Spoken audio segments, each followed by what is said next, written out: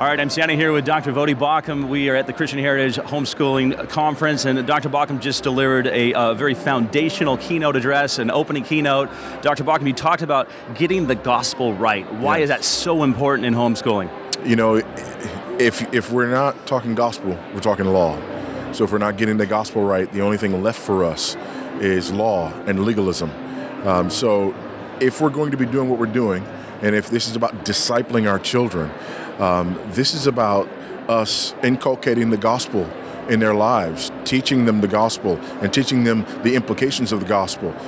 So we got to have that right.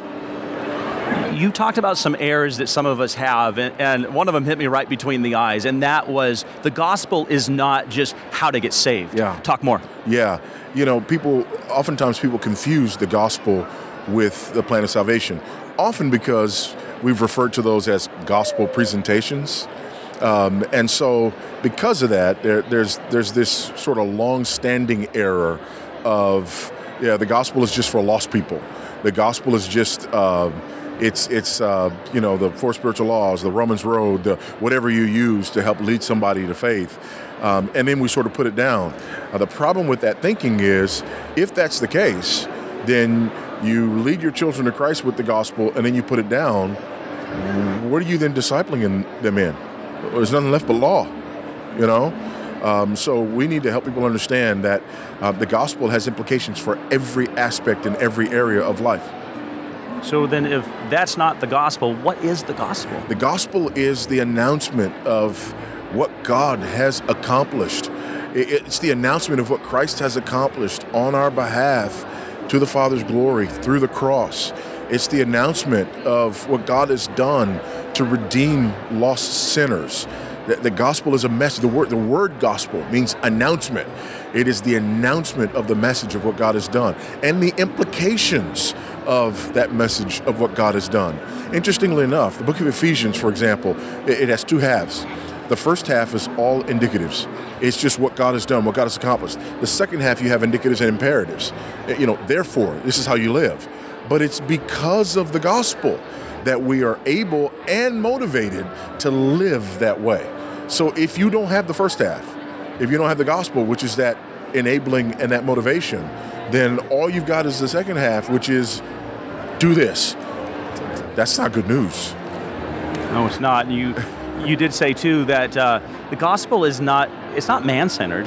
Yeah. It's God-centered. Yeah, absolutely. The gospel is about what God has done, about what God has accomplished. God is at the center of the gospel, not man. And it's important that we communicate that, especially because we're dealing with sinners who are man-centered to begin with. And one of the things that we need to do is we need to come out of ourselves and recognize who we are in light of who God is, recognize that we are sinners in need of a Savior, recognize that we need God. It's not that God needs us, it's that we need God. Absolutely. Yeah. And lastly, I'd be remiss if I didn't say, Voddie, you are a conference favorite. This is our 10th year doing this. You've done it 5 times. You should be on the payroll. Have I really? You have. So why do you keep coming back to Christian Heritage? Man, I don't know. I love it here. I really do. This is my favorite homeschool conference. And I've done a number of them in a number of different places. I've said that here publicly before, but this is absolutely my favorite homeschool conference. I love being in this part of the country.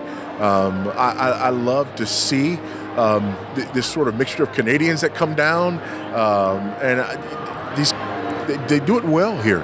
They do it extremely well here. And so I'm honored to have been here as many times as I have. Well, we are honored to have you here once again, and especially for our 10th anniversary. And of course, Christian Heritage will be praying for you as you and your family move up to Africa to follow God's calling. Amen. Thank you. For more information on the Christian Heritage Family Discipleship and Homeschooling Conference, visit them on the internet at christianheritageonline.org.